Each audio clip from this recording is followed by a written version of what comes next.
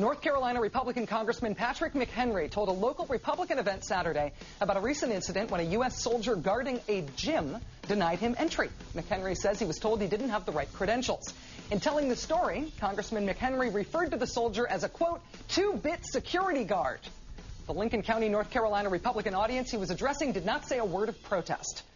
Just so you know, the gym McHenry wanted to use, it was in the green zone in Baghdad. The two-bit security guard McHenry derided was an American soldier in harm's way, protecting visiting Americans like Congressman McHenry. And because this soldier followed proper procedure and refused special treatment to a big shot like Congressman McHenry, his reward?